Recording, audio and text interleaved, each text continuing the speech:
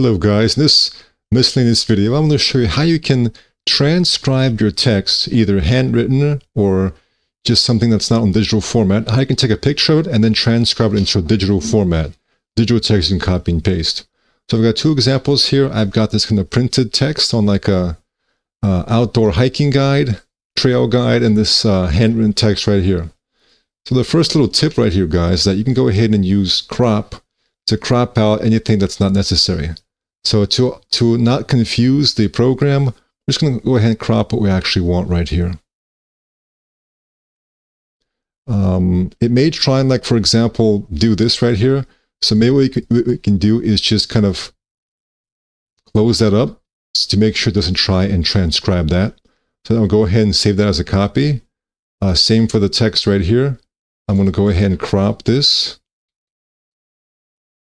All right, and I'm going to go ahead and crop it further.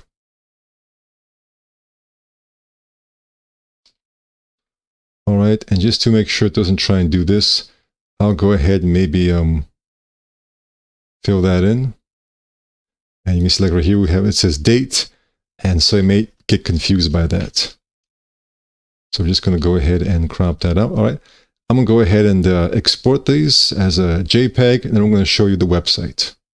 All right, guys, so I'm sure there are all sorts of websites out there. The one that I found to be very quick and convenient is one called i2ocr.com. OCR stands for, optical character recognition. So it's very simple. First, you select your language that you want to use. Then step 2, the OCR engine. We have Future and Classic. I've always just used Future. Then you select your image right here. I'll go ahead and do that. All right. It looks like there's a cropping function right here as well.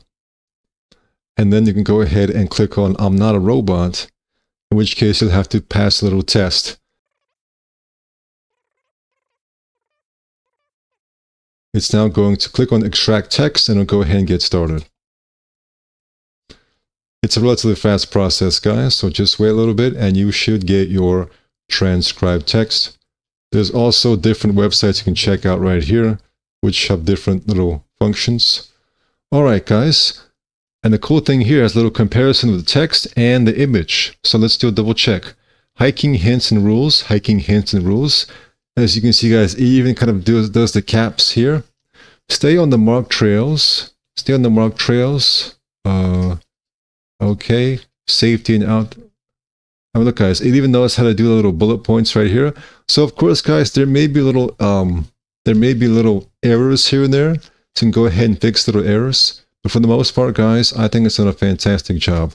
You can see right here, put a black box right there where it says, this is your park. And it looks like it was able to successfully avoid putting in a text right there. All right, guys. So as you can see, it's done a pretty good job.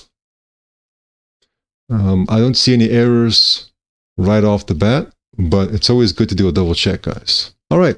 Let me go ahead and try the more messy handwritten image, and I'll see you once you get this result right here. All right, guys, so this text right here, I was just watching various videos on hiking and backpacking, various tips and tricks. I just kind of wrote them down here. So you can use Gaia GPS or All Trails or maybe Avenza. You see Avenza here, I wrote a little bit sloppily, but still managed to recognize it, so it's quite good. Download maps for offline use, download maps for offline use. Put phone in airplane mode because the phone will use a lot of power when out of cell tower range. Okay.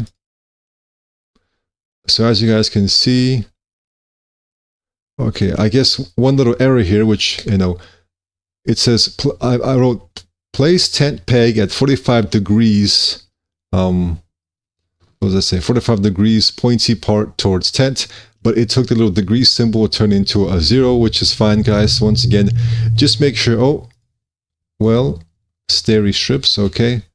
So guys, off the bat, I don't see any kind of major errors. Just kind of go in here and, change this to a degree symbol. Or maybe I could have just, actually wrote down degrees.